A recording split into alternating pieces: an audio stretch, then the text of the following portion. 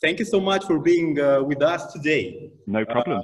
So whenever you're ready, we could just kick it off, and then we save some time at the end. And, yeah, sure.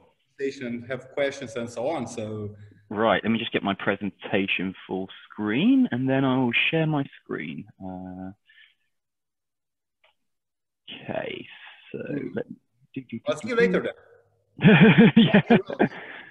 Okay, can you see my screen okay? Yes. Awesome. Do you want me to get going? Yes, please. Okay, awesome. So hello, everybody. My name's Jamie Coleman. I wish I was there in person. Unfortunately, because of circumstances, I can't be. I just wanted to say thank you for having me to start off with. Romania was the first place I actually did a talk on my own. And because I got such good feedback and the audience were awesome, I decided to do this full time. So here I am. So yeah, let me just get started. I'll introduce myself. So I'm a software engineer, but also I'm a developer advocate. So I've worked on some really random stuff, to be honest. So when I first started my career, I worked on mainframes. So I was kind of trying to modernize their infrastructure. So turning some really old languages like Mate and PLX into Java. And then I basically worked for WebSphere, so on the container team. So Docker containers had just become a thing. And we were the first product with Open Liberty to actually containerize our product and get it onto Docker Hub.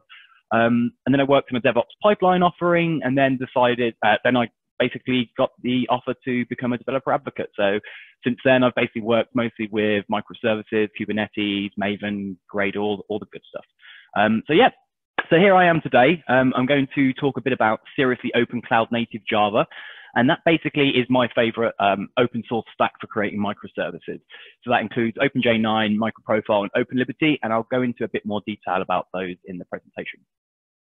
Right, so a bit of an overview. Now, at the start, I'm going to give you some random facts about cloud, and I'll try and tie this in later on to the technologies I'm talking about and why what I'm saying matters. Then I'm going to quickly give you a brief history of open source and why I think open source is important. I'll talk a bit about Eclipse MicroProfile and the different specs. Then I'm going to give you a demo, and this demo is going to be on an online environment that you can all follow along and do it with me if you want. And there's also some other modules on there as well to do with cloud native Java, so feel free to do those as well. So yeah, the demo I'm going to give you is about testing in containers and microshard testing, which is based on test containers, and show you how easy it is to get up and running with that. A little bit about Open Liberty and how it compares to some of the other Java application servers and where it kind of fits in this new world. And then I'm going to talk a bit about OpenJ9, some of the benefits that that can bring you. And then I'm going to demo one of the tweaks on the JVM just to kind of prove to you and show you what OpenJ9 can do. Okay, so like I said, it might seem a bit random at the beginning, but I'm going to give you some random facts about clouds and data centers. So to start with, there's a lot of data centers. So there's 7,500 major data centers. These are the big ones, not the smaller ones we have for development in our offices and stuff like that. And the Natural Resource Defense Council estimates that about 3% of all electricity consumption is consumed by data centers. And that's things we can't see these data centers. This is what's churning through our data and powering our apps and powering the online world. So to put some things into perspective, every hour the internet traffic, the information consumed by the internet traffic is enough to fill 7 million DVDs. I should probably update this to Blu-ray discs now, but that's enough to scale Mount Everest 95 times. And if I updated this to be Blu-rays, it wouldn't scale Mount Everest as much. So yeah. So there's 500,000 major data centers, and these are the ones that we include for development. And the reason I got interested about energy and data centers was because there is one right next to my office. And I used to love going in there, and I love the sound, the noise, the heat when you go in, and it's all of a sudden it's freezing cold. I mean, we've even got these really cool machines that will grab tapes and then put them into tape drives for you, mainly used for mainframes and stuff like that. But by 2021, so by next year, experts they think that 1/3 of all data is going to start passing through the cloud. Now that's a lot of data, and experts have also predicted that we could, in the next few years, data centers could be consuming 1/5 of the global energy supply. So think you've got cities like New York, Beijing, Vegas, Hong Kong. They're lit up like Christmas trees, air conditioning going everywhere, lights everywhere. But data centers, these things we cannot see, are predicted to eventually start consuming 1/5 of the global energy supply. I mean, that's a humongous amount of energy. Why am I talking about cloud native Java? Well, everyone talks about saving money on the cloud. That is what everyone keeps focusing on. And as a normal developer, yes, you may get a bit of kudos for saving a bit of money with your application on the cloud. But most people do care about energy, and people do care about trying to save the planet and, you know, trying to slow global warming. And at the end of the day, once the data center is set up, once they've built the building and they've got all the hardware in there, their main cost is energy. That's what's costing them money going forward. So if you can save money on the cloud, you're essentially saving energy. And I'll try and tie that into some of the technologies I'm talking about later. So imagine this is your local data center in your office. And you've got to have the capacity to handle those peak loads. You always have to have those resources ready to go. But if we move to the cloud, not only can we save money by freeing up those resources, we can then let other people use those resources. And again, sharing kind of the resources we have and hopefully lowering the energy consumption. Now, if we break that apart into, say, microservices, we have more granularity over, more control over those services. So by making them smaller and making them being able to scale up and down quicker, again, we free up more resources for people to use, hopefully saving money and also saving energy. Now, of course, there are overheads with microservices. Of course, you've got to have a JVM in every container and stuff like that. But the work that's been done to most of the modern JVMs basically offsets a lot of that. They've done such good work in all the modern JVMs to kind of make them as small as possible, ready for this cloud native world, that basically moving to microservices will, if you've got a big enough system, will save you money and will save you energy. And of course, there's all the other benefits that go with it.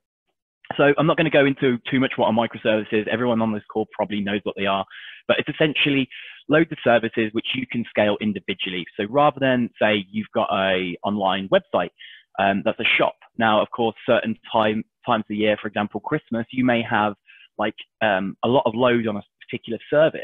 It may not be like creating a new account, but it may be the service that, you know, the shopping cart service or something like that. So rather than scale your whole website, essentially, you can just scale the individual parts. And it also makes updating those parts a lot easier, and you can have different teams work on different services.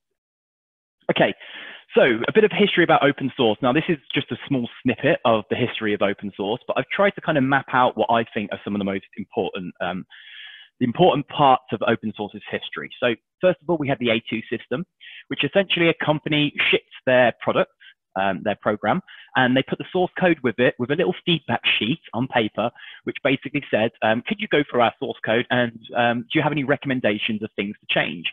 And then you'd fill out this little sheet, you put it in a letter, you'd send it off back to the company. A bit different to what we use with GitHub, but it's essentially kind of the first kind of occurrence I could see of like open source programs, a company getting feedback from its customers, shipping its source code with it so you can comment on it. Now, of course, then we have stuff like Linux and Debian, the first open source operating systems. So that was a big move forward for open source. And that was a big time gap from when the A2 system happened all the way till Debian was created. Then, of course, we've got OpenJDK. So giving Java to the open source community, also a massive thing.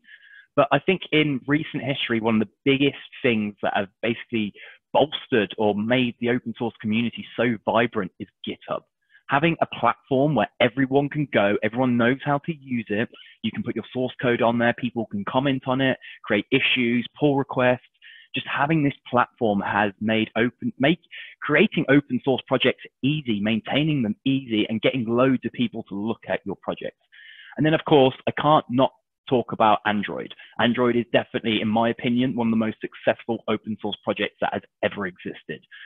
Loads of different companies have it on their devices. They've tweaked it in their own ways, and they've got their own flavors, and basically they've changed the UIs and everything.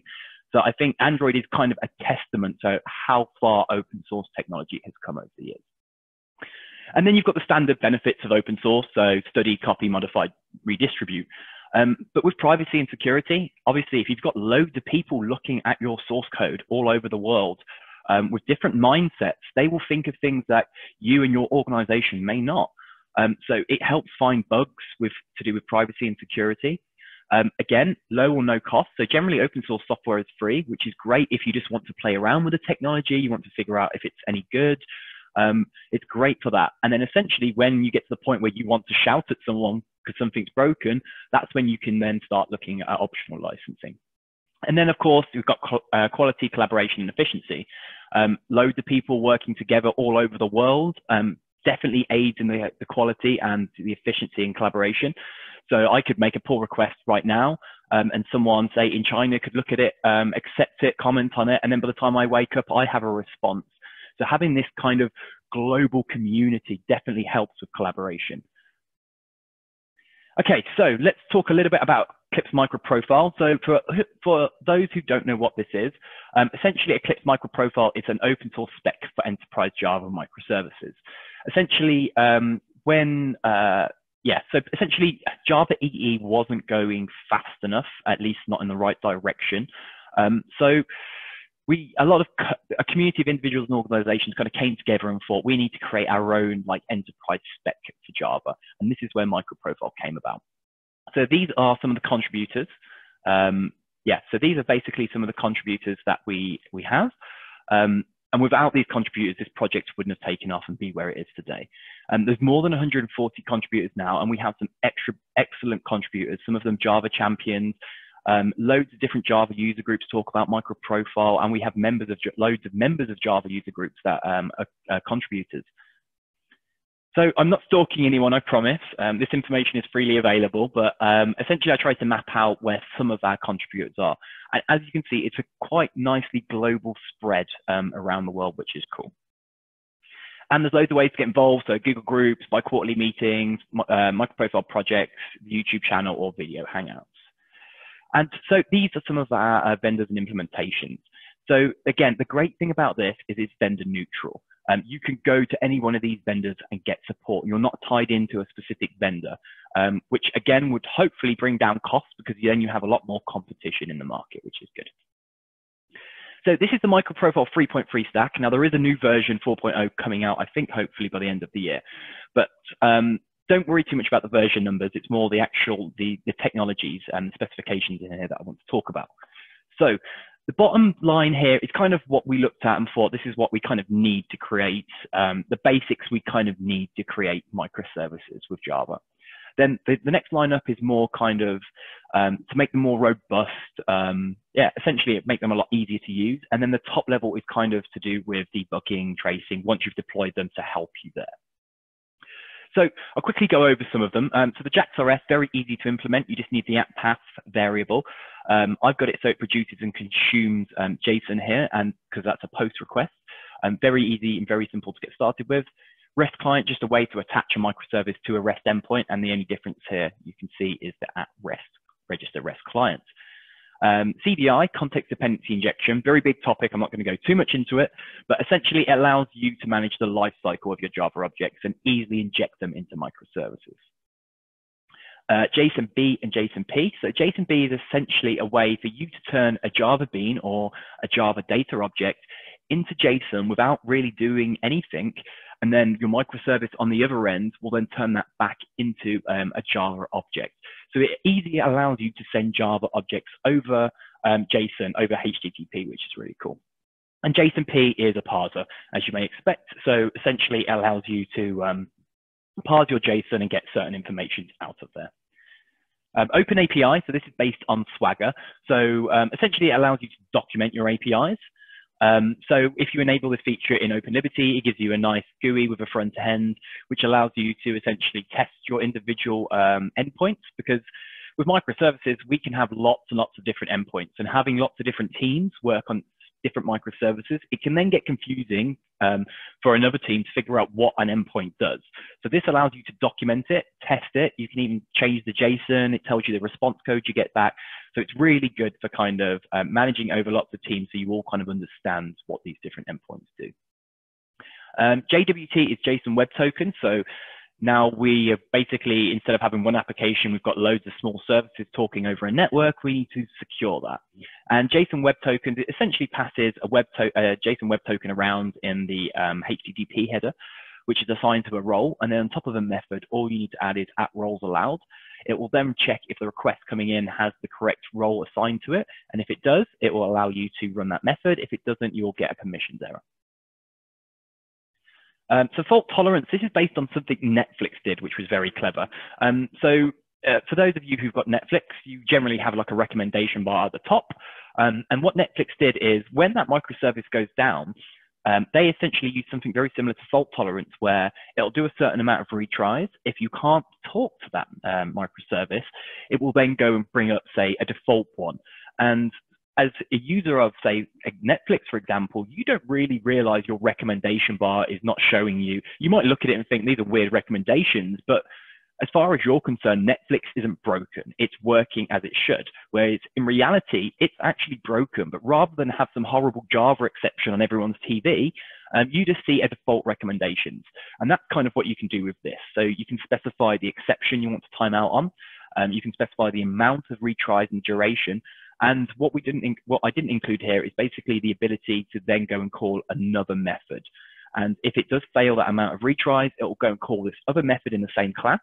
And that method could then go and reach out to a default microservice, just like Netflix does. And I think this is critical in today's world because we're all extremely used to having everything working all the time. And if Netflix was breaking every day, would it still have the same amount of users? Probably not. So in this new world of everything being on all the time, stuff like fault tolerance is very good. Configuration, now we've got all these microservices. We need to we don't want configuration in each microservice. And this helps, externalizing it helps a lot. So as we move our microservices through different stages in our pipeline, we can then just dial into different configurations as we go through. And also with OpenLiberty, you can use dynamic configuration. So you can change the configuration, say from true to false or something like that. And OpenLiberty will automatically pick up that change and make the changes in your application, which is cool. Health, kind of what it says on the tin, basically just checks your microservice is up and healthy before it starts sending requests to it. So metrics are cool. So you generally get normal metrics like JVM metrics. So stuff like how much CPU you're using, what's your heap size, how much memory you're using, stuff like that. But what you can do is do custom metrics. So for example, here we have a coffee shop application, and we are going to essentially start counting the amount of orders we're making. So we could do orders for a specific person, a specific type of coffee, stuff like that. So metrics is very, very valuable afterwards to get data out of our applications. So open tracing, now we've got all the requests going everywhere. Debugging can get a bit of a nightmare. So by default, all JAX-RS methods are traced, but then you can add custom tracing to your methods as shown here, and it'll trace all the requests that go out of that method, which is cool. So what about containers and Kubernetes? Now, I'm not going to talk about Istio today, but how does MicroProfile work with containers and Kubernetes? So first of all, with config, you can use Kubernetes config maps. So you can either create them via the command line, or you can put them in your YAML. And basically, it can MicroProfile can inject those those config properties into your application. And health, we can then map the health endpoint in MicroProfile to Kubernetes. So Kubernetes waits until it gets the right request back, the right response back before it starts sending requests to that new microservice. So test containers. So we can't talk about all of this and not talk about testing. I do love test containers. They're quite a new-ish technology. I've been playing around with them for probably the last three months or so. But essentially, it kind of allows you to trying to replicate your environment in production as much as you can on a developer's machine. And we do this with containers. So you can set up a container yourself, which kind of mirrors production. You can either do that locally on your machine, or you can store that in a container registry. And when you get to your testing phase of your microservice or your application, it will then go and pull down that image if it's not already local. You can then do some extra stuff to the image locally if you want, and then it will run your test in a containerized environment. And hopefully, this should try and replicate as much as possible your production environment. So our implementation of this is microshed testing. There's lots of available runtime. So OpenLiberty, you've got Pyara Micro and Pyara Server, Quarkus and Wildfly. And I'm going to show you a bit of a demonstration in a moment. But essentially, this is all that's really needed. So you've just add the annotation at microshed test at the top of your class. Also, bear in mind, this works in your testing phase of Maven. You don't need to do anything else to Maven to make this happen. It'll just run your microshed tests as part of the testing phase, which is really good. The app container is essentially the container you're setting up to run your tests in. Here we've just got the context root set, but you can set stuff like IP addresses, you can set ports, all kinds of things. And then you just inject the REST client you want to test against, in this case, my service, and then just have your tests in the app test annotation as you normally would with a JUnit test and test against that REST client. So we have these standalone projects. So I'm going to talk about microshed testing today, predominantly, but we also have reactive stream operators, which is really cool, and reactive messaging. And if any of you are interested in reactive architecture, I definitely would give it a look at. After talking to lots and lots of people, it does seem like the way many people are going with microservices, so definitely worth a look. But the standalone projects, they may come into MicroProfile, they may not, but I'm just put them on here because they work really, really well with this stack. Right, so I'm going to go and give you this interactive demo. So the URL you see here, please feel free to quickly copy that if you want to follow along. So what this is going to be, it's going to be in an online environment. All you need is a browser. I suggest Chrome because Safari's, for some reason, we can't figure out why it doesn't work. It seems to be Safari's the new Internet Explorer these days. But if you have Chrome installed or Firefox, go to the following URL. And what you can do is this will give you a full IDE with instructions, with a terminal, with Kubernetes, with Docker, with Maven, with your JVM, so you can test out all these different cool technologies. So I'm going to go ahead and head over to that site now. Bear with me. Okay, so it'll take you to here essentially, and these are the 4 different modules. This will stay up after the session, so please feel free to essentially go through these modules whenever you want. Today, again, like I said, I'm going to talk about microshed testing, so I'm just going to load this up. Like I mentioned, so this is a full, essentially a development environment for you to get started with. So if you're starting from a new environment, it will have to create your container, so it may take a minute to start up. But as you can see from here, we have our instructions on the left, which you increase the font size. So I'll make that a little bit bigger, so hopefully it's a bit easier for everyone to see. I'm just going to make my screen full screen, so that should make it a bit easier as well. And then, yeah, so you've got your IDE here, which is called Fear, which is based on VS Code. It's an open source version. This is all running in a container in Kubernetes on the IBM cloud. And essentially, yeah, so it basically just allows us to all get started very, very quickly. So what I'm going to do is I'm going to clone down the Git repo. There's little copy buttons here. So if you want to just copy them to your clipboard, you can just by clicking those buttons there. So the finished directory in here, so as you can see, as we've cloned down that repo, it's come under the projects directory, and here is basically all our good stuff, all our code. I'm going to go into the finished directory and run Maven verify, because this will essentially populate a lot of my Maven cache, which is what we need. So we'll just give that a second to do that. But yeah, so like I said, we have Docker on here, Kubernetes. There's also a version of this environment that has OpenShift. And I think, honestly, in the future, say in 20 years' time, will everyone have these really, you know, powerful laptops to run all this stuff? What I think what will happen eventually is everything will start moving to the cloud. As you can see, so we're starting to run our microshed test now. So what it's going to do is set up our container. It'll download it if it doesn't already exist. It'll take a bit of time the first time, because it's obviously got to download, pull down the container from the Docker repository. But once it's done that, it'll run its tests in the container. What it does by default, it kind of basically says it will run each test in a separate container. That's by default. You can change it so it will keep running again in the same container, but it does this by default for kind of isolation. So as you can see, we've run tests here, no errors, everything seems to run and it's happy, which is good. So what we're going to do now is we're going to run OpenLiberty in dev mode. What's dev mode? Essentially, it enables us to make code changes without us having to keep stopping and starting the server every time.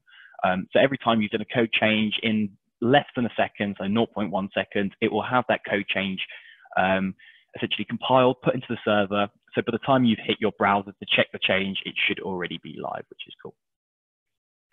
Okay, so we'll just wait for this to start up, give it a second.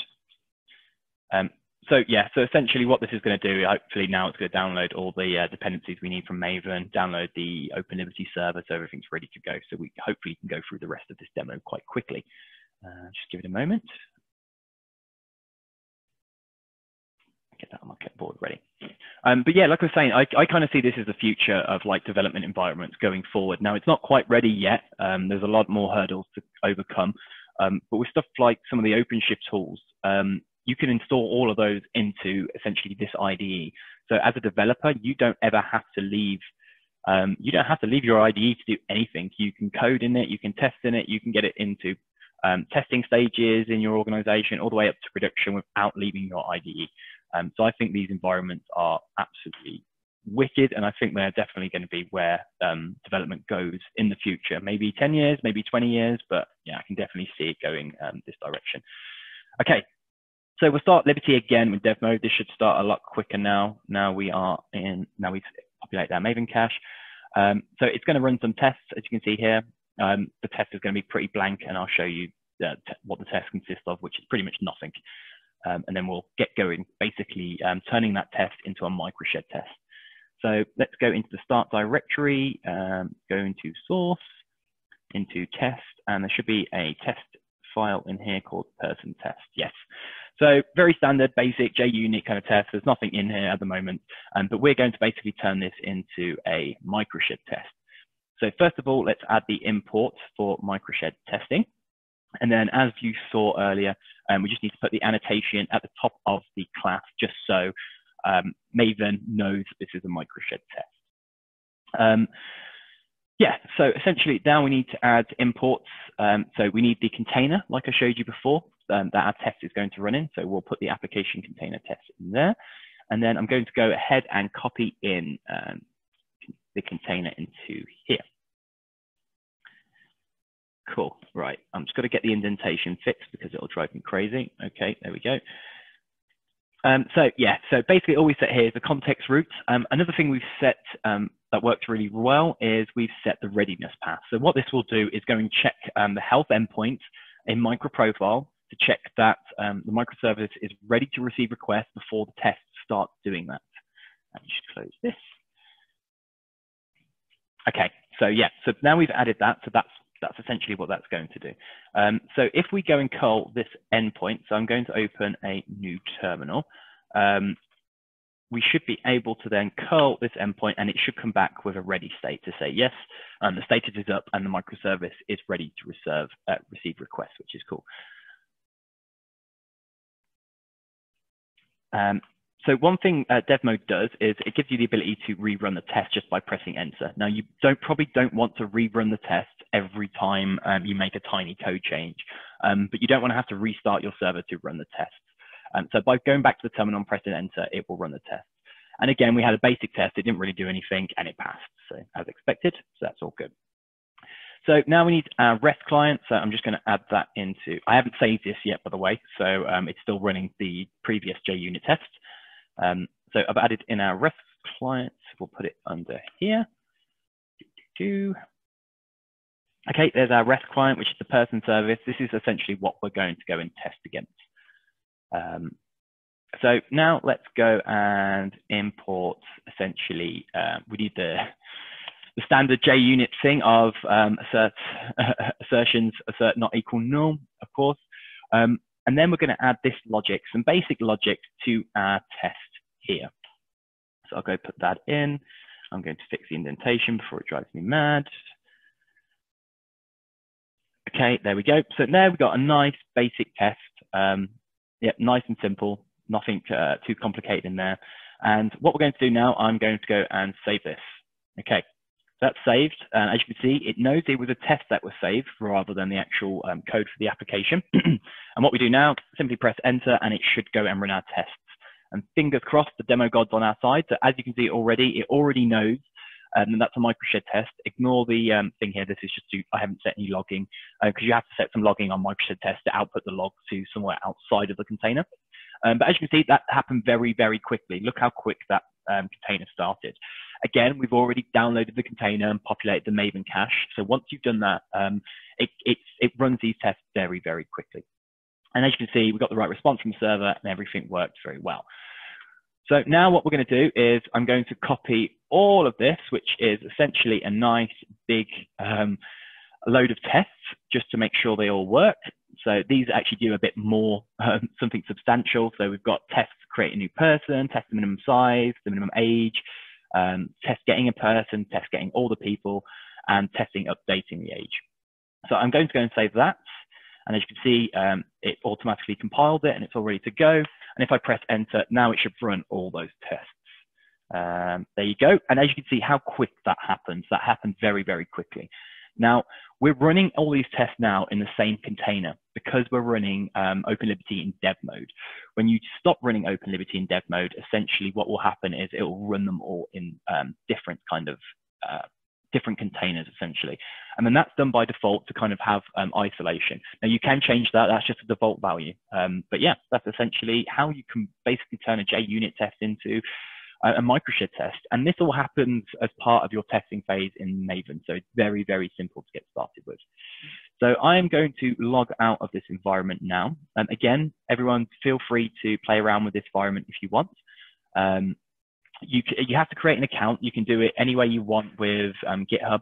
And it's very easy to delete your account afterwards if you are concerned about privacy and stuff like that. And basically all your information is not done for any reason.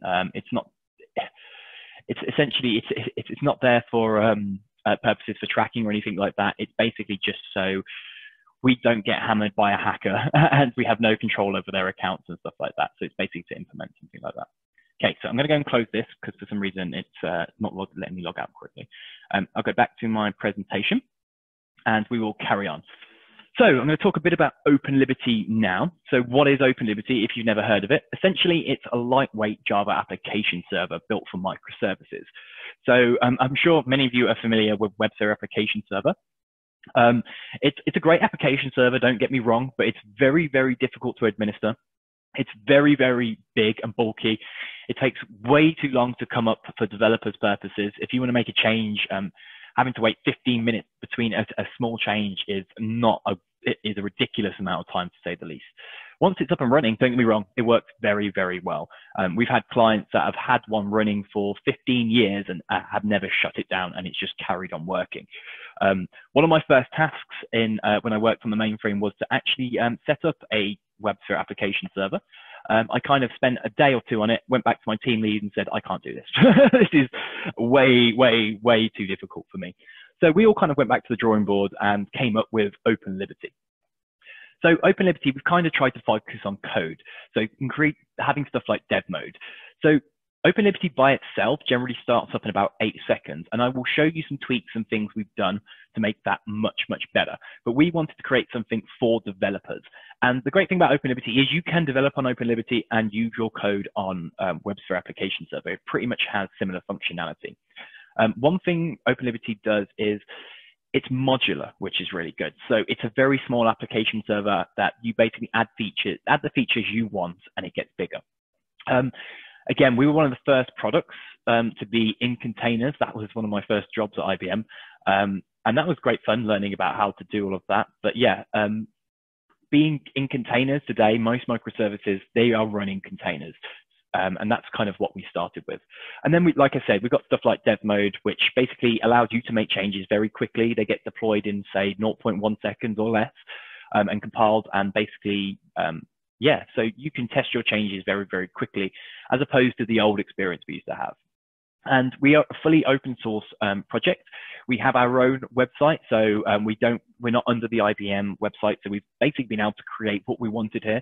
And we have some brilliant, brilliant documentation, guides on loads of different things. And we're not biased in regards to, for example, a specific cloud. We have guides for all the cloud providers.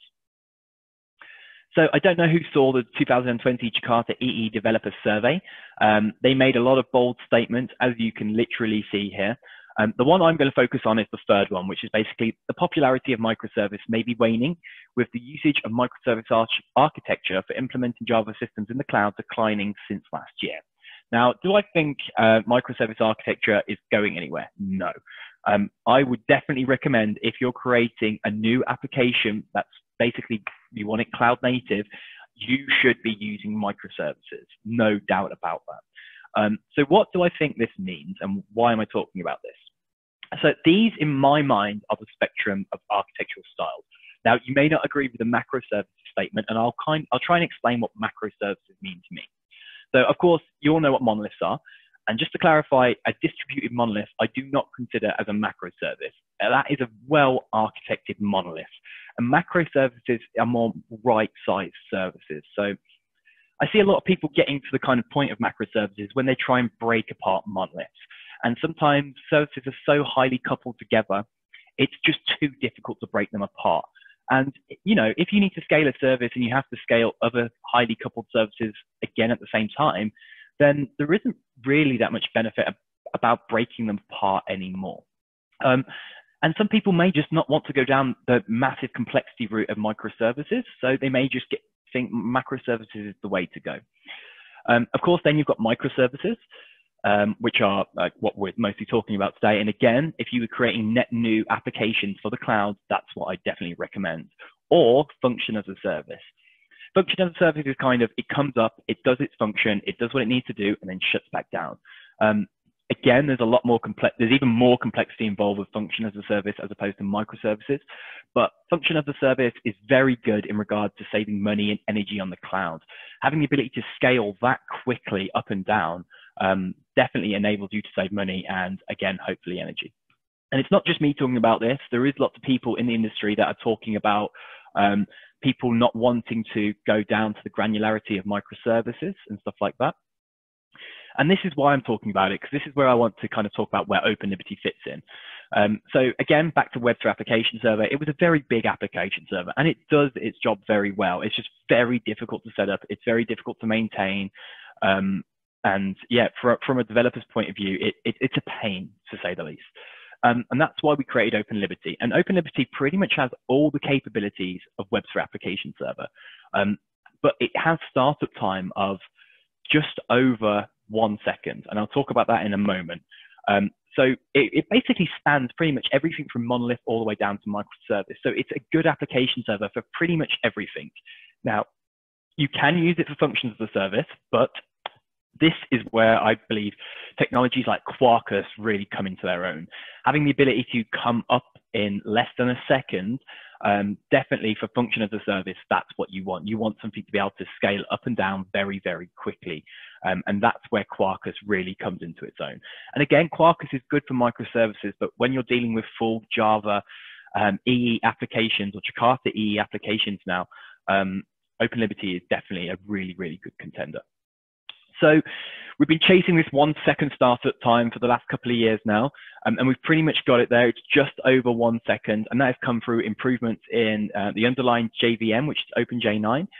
You can use other JVMs, it's not just OpenJ9, and improvements in OpenLiberty as well. So this is a startup comparison of OpenLiberty against other Java application servers, and this isn't using OpenJ9, this is using Hotspot.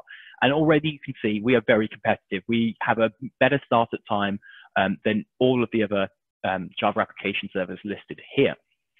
But then when you use OpenJ9 with class cache, which is, I'm going to demonstrate to you later, essentially we brought that time down to pretty much a second. Now the other Java application servers, their time has still come down. So even if you're listening to this and you're not considering OpenLiberty, you should definitely consider thinking about OpenJ9, because OpenJ9 brings loads of benefits, and we'll talk a bit about those later on.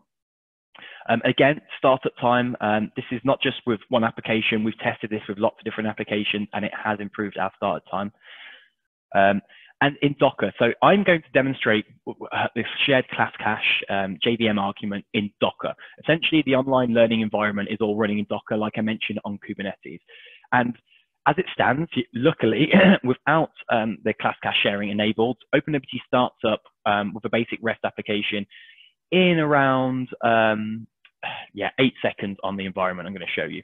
And then you'll see that startup time decrease. And hopefully, praying to the demo gods, it will work. Again, so some other metrics, startup time, memory footprint. So startup time only held done is actually a slightly bit faster at starting up.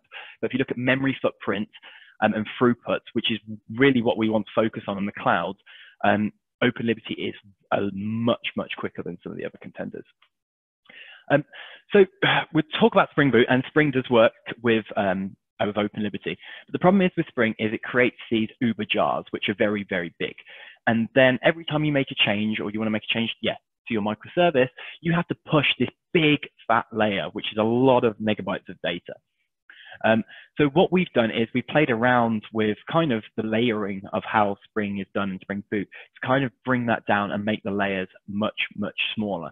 And that will give you a faster startup time. We've managed to create the memory footprint is lower and the throughput performance is better. So how have we done that? So essentially we separated out the Spring application classes into the top, which are, so your application classes at the top, which are very small generally, and they're pushed all the time. Obviously you're making a change, you have to change those classes. Sorry. And then we've got the Spring Boot core classes, which they do change. You have updates to the Spring Boot core classes, which do change. So hopefully within 1 day or a week, that will not get updated much, but your application may get updated, 5, 10, 15, 20 times a day. And that's the thing we care about. And then the bit that doesn't change very often is, say, the JVM, the Java application server you're running on. And basically, that's the thing we generally don't have to change much. So the steps we've taken, so we've minimized the JRE to make that nice and small. So we've got that from 98 megs down to 59. We've used Minify on OpenLiberty, which shrinks OpenLiberty down massively, down from 154 megabytes. That's including all the features we need, down to 25 megabytes. And then again, we thin and layer the Spring Boot application. So separating out your application code from the Spring Boot core classes to bring down the size that you push and change all the time. So let's have a look at how OpenLiberty compares with Tomcat, for example, which is the default runtime for Spring Boot.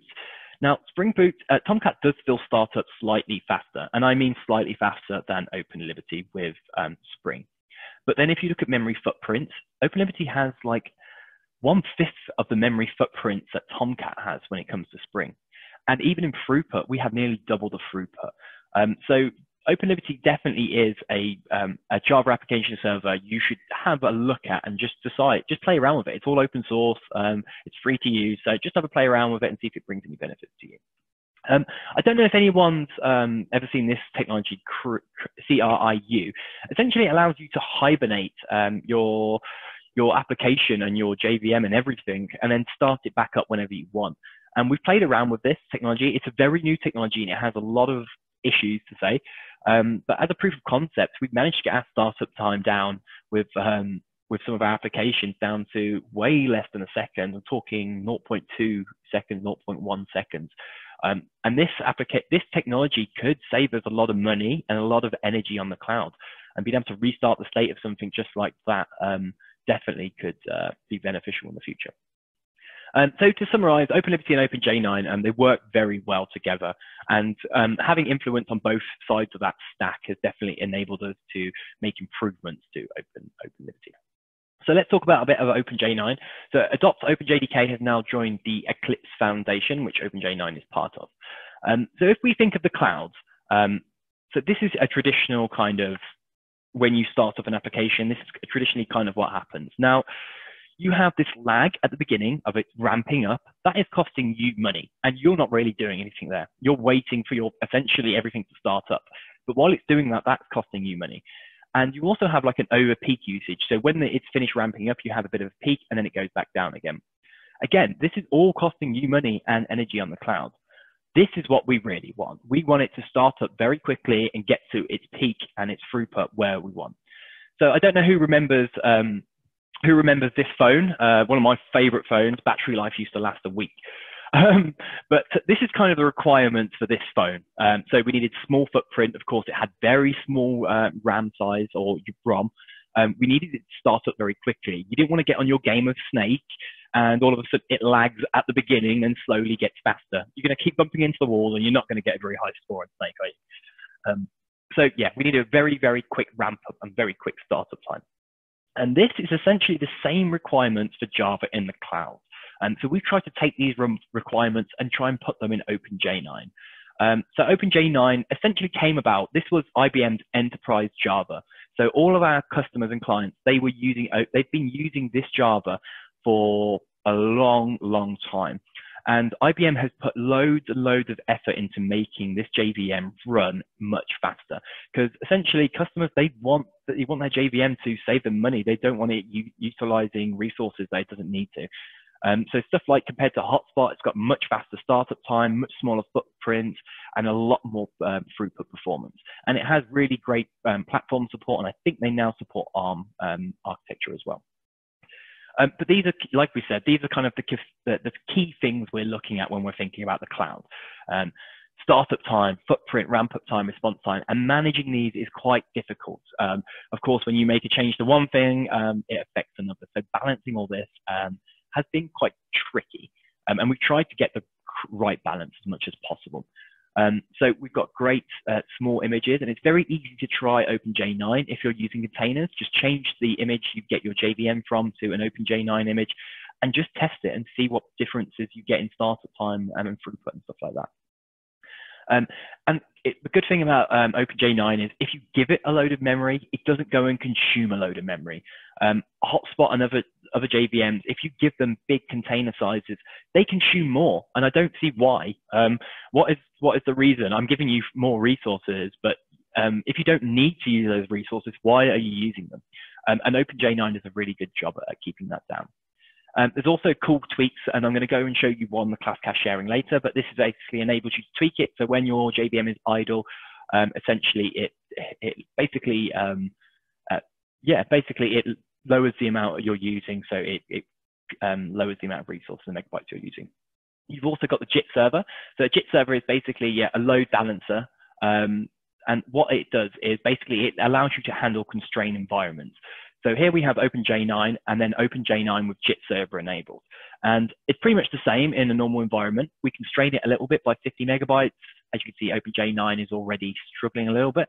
And then if we constrain it even more, the OpenJ9 with the JIT server enabled is still performing very well, whereas the OpenJ9 without it enabled is starting to struggle. So it's really good for very constrained environments. And again, we need a fast startup time to save money and energy on the cloud. And also, you know, having stuff start up quickly allows us as developers to test our code quicker. Again, scaling out is definitely needed. And if you have outages, it enables you to quickly get something up and running very quickly. So you don't have customers that are waiting with a broken application, essentially. So yeah, we're going to talk about class cache sharing. So essentially, this essentially is a file which, when you start up your application, the JVM will go and look at and basically look for any kind of classes and stuff that are being used regularly on startup. And we do this with the at-in-time compiler. So again, what is class cache sharing? Essentially, it's a fixed amount of memory that persists beyond the life of your JVM. So you can shut your application down, you can shut your computer down, and this will persist. It's generally a fixed size on Linux. I can't remember exactly what it is, but you can increase that size if you want. So normally with a JVM, you would have the class loader cache, the parent, and then the file system. In contrast, what we have is the class loader cache, the parent, then the shared class cache, and then the file system. And this improves startup time dramatically. And all you need to do is basically add this argument xshare classes. You can give it a name. You don't have to. That enables you to essentially have different shared class caches for on the same JVM for different applications. And again, you can increase the size, but on Linux, it's typically, there we go, 32 megabytes in size. So that's kind of an overview of an OpenJ9. It's very easy to get started with. Again, if you're using containers, you can just switch the container you're using from. Yeah, fast startup time, used by all different enterprises across the planet, and it's good for loads of different environments, so small to large. And I'm going to quickly show you now an example of class cache sharing, essentially, and I'm going to do it in this online environment. Okay, so let's get started.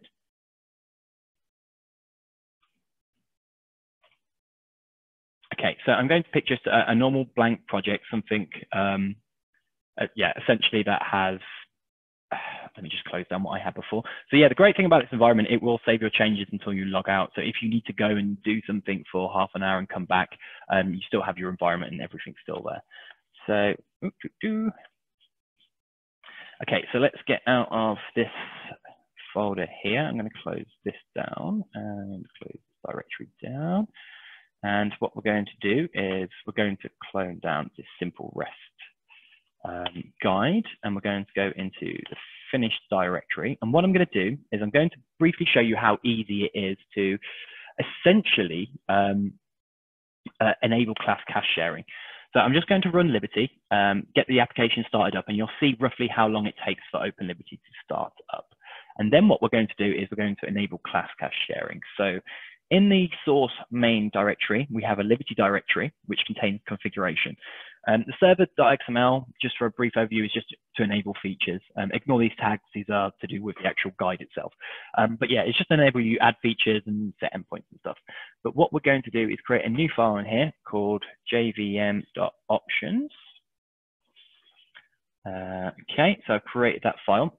And then we're going to, I think I still, so xshare classes. Let me just confirm that I've got that right before I make a fool of myself.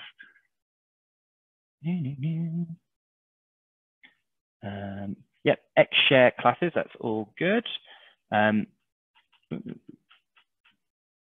Okay, so as you can see, the default server started in 9 seconds now, right? So I'm going to shut that server down again. I'm going to save this, and then essentially I'm just going to run it again. So first time it's got to populate your shared class cache.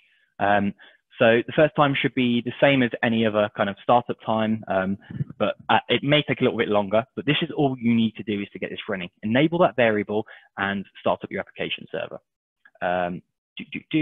Started in 6 seconds. So now if we stop the application server, our shared class cache should be essentially all ready to go, all populated. And now, fingers crossed, in this Docker environment, running on Kubernetes, running in the IBM cloud, hopefully this should start up faster now. Yep, so as you can see, I have now brought that time down from 9 seconds, I think it was, down to 1.7 seconds. And the more you keep running this, the more it will populate that cache and the lower that time will go.